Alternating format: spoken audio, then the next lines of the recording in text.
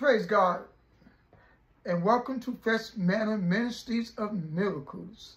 At this time, I ask that you pay attention to the sounding of the Hebrew horn.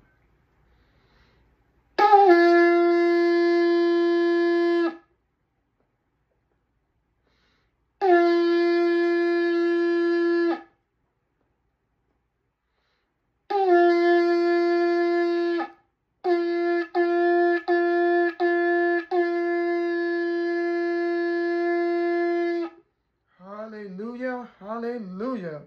Heavenly Father, we thank you for another opportunity where we could come together, glorify your name by way of giving out your word. Oh, Heavenly Father, let the prayers go up. Let the study be a study where we could use it against the evil one. We pray today that someone who's been thinking about coming into Jesus will stop the thinking and come on in, because the timing is right now. In Jesus' name, we come before you, not in defeat, but in victory. Hallelujah. Let this be a message today that we all could appreciate. In Jesus' name, amen, amen, amen. Glory to God, glory to God.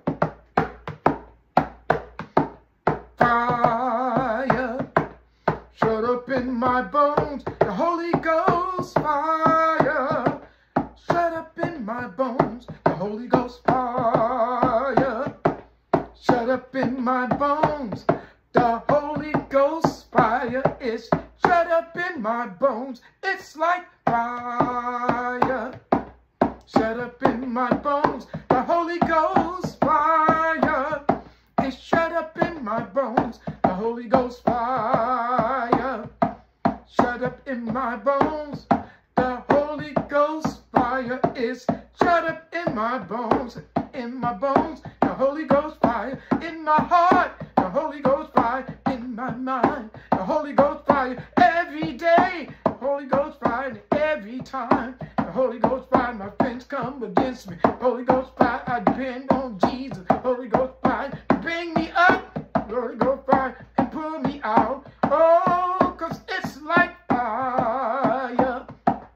Shut up in my bones. The Holy Ghost fire is shut up in my bones. The Holy Ghost fire, shut up in my bones.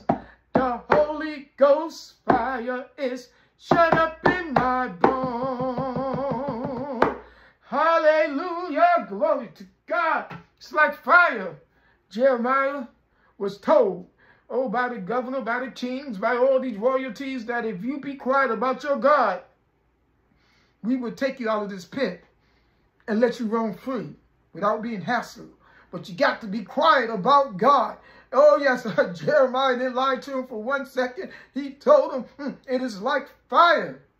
Shut up in my bones. I can't keep it in. I've got to tell somebody about the goodness of Jesus. He didn't know about Jesus, but he knew about God. And he could not keep it in. He had to tell them what God said, what the prophecy was. They didn't listen, and we know what happened. 70-something years in Babylonian. But I'll tell you what, we have got to be like that, because we know about Jesus. We know about the one who died on the cross and said, Father, forgive them. It should be like fire. Shut up in the bones. I can't be quiet about Jesus. I can't be quiet about being holy. I'm going to let it shine, regardless of what they say. Because they can't put me in heaven. They can try to give me hell, but it won't work. Hallelujah. Because I got that love of Jesus shut up in my bones. And I pray that you have that love of Jesus as well. If you will, go ahead and turn. We got 2 key verses. The first, Genesis 3, verse 12. Chapter 3, verse 12. Please put something there, or paper, whatever, to hold that spot. The second will be Romans 3. It's chapter 3 and verse 4. Those are our 2 key verses for today. This is FMMM Ministries of Miracles. I'm the elder Leanthony Smith. My wife is the pastor, the prophetess Marshell Ruth Smith.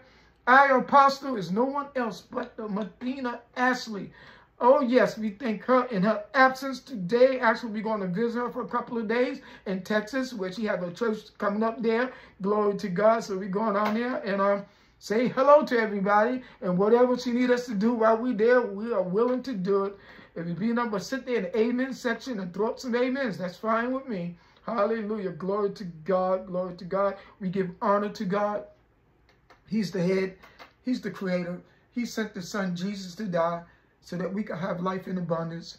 In return, Jesus left us with the comforter we know as the Holy Spirit, our GPS right here on planet Earth, our guide. Oh, tell us what is wrong. You know sometimes you shouldn't be doing this because there's something inside called the Holy Spirit that is guiding you.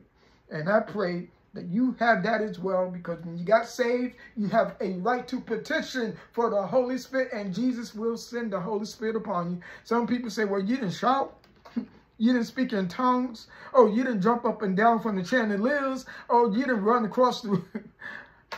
Those are definitely evidence of the Holy Spirit coming in you. It's not necessary that you do it at that time. Sometimes, I remember the first time I started speaking in tongues, I was coming from work. And I started thinking about the goodness of Jesus. And before I realized what was happening, I was home. And I was still speaking in tongues. And I don't know what, but Jesus brought me home. Hallelujah. One day he's going to bring me to that permanent home in heaven. And that's what it's all about. It's getting to heaven. That let no one... Matthew 6:33 says, seek ye first the kingdom of God. Seek that first. So if anybody says, well, all you talk about just getting into heaven. Yes. It's all about getting into heaven first. Paul says, work out your own salvation with fear and trembling. It's about getting into heaven first. Glory to God. Glory to God. I pray that you are at our two key verses. The first, Genesis 3. Verse 12, and it reads, and the man said, the woman whom thou gavest to be with me. Now, that one little section in there, I put parentheses around it because it's going to be the gist. It's going to be the main focus of what we're talking about today. And he goes on to say, she gave me of the tree, and I did eat. This is the sin that was committed in the Garden of Eden. As far as I know, it is the first. But there's some that came along right after it, and this is one of them. We'll talk about that. Romans 3 and 4 says this, God forbid, yea, let God be true. Hallelujah. But every man a liar. If there's going to be right, wrong, if there's going to be truth and a lie, God is going to have to be the truth. Everyone else going to have to be a liar. Keep that thought as we get into our title. But every man a liar, as it is written, that thou mightest be justified in thy saying, and mightest overcome when thou art judged. We will get into that. Title, my Lord is always justified. My Lord. We know when I say Lord, I'm not leaving out Jesus. I'm not leaving out God. I'm not even leaving out the Holy Spirit, because there are three in one. Talk about one, you're talking about the other two as well, because they all work together. Hallelujah. My Lord is always justified. Let us pray, and we will get into this word. Heavenly Father, in the mighty name of Jesus, I pray that this be a word that when it comes out, it just won't be mumbling. It just won't be another say-so. It will be meaningful, because now we can fight the devil with the word of God. We can't fight him with our fists. We can't fight him with our weapons that we have here on earth. But this word will put him in his place. I pray it be clear, concise, and on time. And the amens mean I got this. In Jesus' name, we come before you for a blessed message. Amen, amen, amen. Hallelujah, hallelujah, glory to God. My Lord is Always. That word always has a lot of might to it, because we got sometime here, we got every now and then, we got most of the time, which is not too bad, but not good enough, because my Lord is always justified. Let's go ahead and let's pick that up. My Lord, as I said earlier, God, Jesus, not take away one from the other. Glory to God.